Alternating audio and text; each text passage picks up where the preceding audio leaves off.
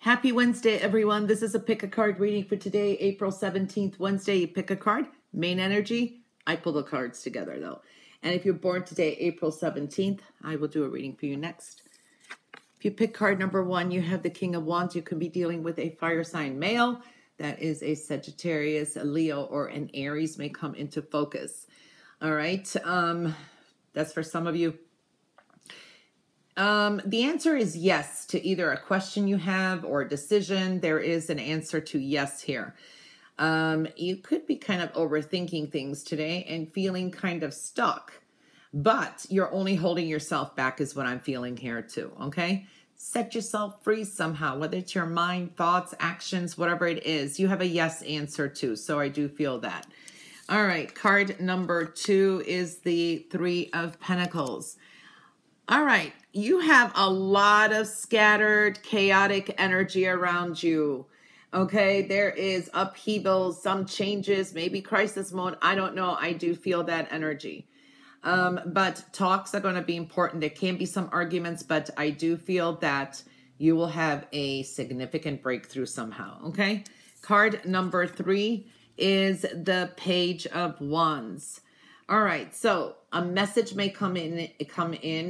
And I feel the message is some truths may be revealed, but don't make any quick decisions. Communications are important and haste makes waste is what I'm picking up here. All right, when I'm looking at all of this, we're kind of beating ourselves up over something, but looking into the future. Okay, we could be visualizing things today too, looking like a lot of thoughts of the future, excitement too, and we will succeed with something as well. Some of us will be traveling, but there's going to be delays. I do feel that some good news is going to come through too. Today, as above, so below definitely is what I'm seeing here as well. Okay, well, have a great day. Happy birthday if you are born today. April 17th, this is your solar year theme. That's your wish card. Your solar year theme is the Two of Cups. Love, partnerships, and heart-to-heart talks are going to be very important. Some of you may be dating more. If you have not been, if you've been single, others of you, this is like bonding in a relationship. Soulmate groups are coming through too as well. Love and support definitely is here.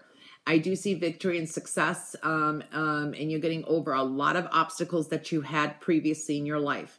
Some of you will be going back to school, studying something new. You are headed in a new direction. You're on the right path. And I do see you benefit from solitude at times. You're rethinking things as well. I do see also studying, analyzing something, and keeping very busy this year as well. I do feel a Taurus is going to be significant during your solar year. The season of winter is coming up significant too. You're going through a very healing energy. You have a new emotional path, beautiful energy here, and some big worry that you had, you're going to be overcoming too, and even some fears. You may be, like I said, there could be a significant date, outing or a party this year too. So I do feel that energy. And your wish for your solar year is the Star. Oh, you know what? This wish, keep it to yourself though, but it's very, very possible. Keep wishing because miracles can happen. All right. Important numbers for your solar year is 6, 9, 7, 29.